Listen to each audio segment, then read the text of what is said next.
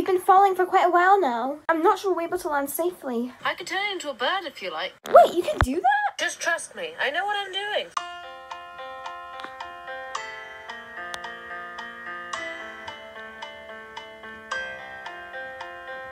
That was quite possibly the most exciting and scary experience in my life. I could barely hold a shapeshifter phone for 10 minutes, let alone get us to the surface of another dimension. Yeah, it is very cool. It's a Galaxarian thing. The dimension we've been transported to seems decently sized, a striking similarity to our local planet Earth.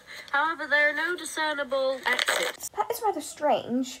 Maybe those two natives could help us. Pearl, stop. We can't talk to them. I think they might be our alternate reality counterparts. Camilé, I'm sure it'll be fine. They're headed this way. We're really sorry to interrupt, but we noticed you two and we think we know who you are. Wait, you know us? How has the world not exploded if you're talking to us? Are you not really our alternate universe counterpart? Maybe we are, maybe we aren't. I'm Peri and this is Cami. We think you're the magical beings Camilla and Arcani. They come from the stars and protect our world from all evil. We think you are Camilé, daughter of time and the wild. She can transform into anything in existence, and she has a magical number on her back. And Arcanis is the daughter of rainbows and music. Her harp can calm any storm, and she can create rainbows. That's you.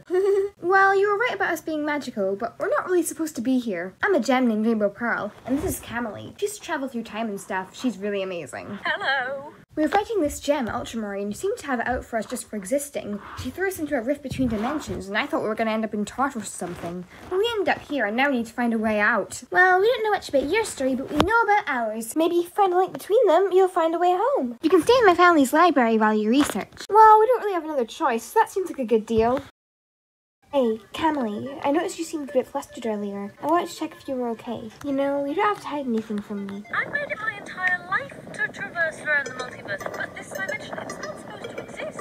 It breaks every rule in the book. Camilé, there's something flashing on your back. Is everything alright? I'm a Galaxarian, an Eternal, if you will. We're not supposed to be immortal. We're supposed to exist in a similar way to the Earth cat, but instead of having 9 lives, we have 50. Peri and Cami were correct when they said I have a number on my back. All Galaxarians have them. They're a ticking time bomb, always there, always reminding me of my impermanence, that I could just be another mistake of the Eternals of old, and my immortality could just be a lie. I am at my 49th regen. I may be gone forever soon. Camilé, I may not be a Galaxarian, but I don't think they got you wrong at all. You are special and beautiful in every way, and I believe you are a true Eternal. I may not have much time left with you, but I know we can make the most of it. And if we accept the help of this dimension's denizens, we'll be home before we know it.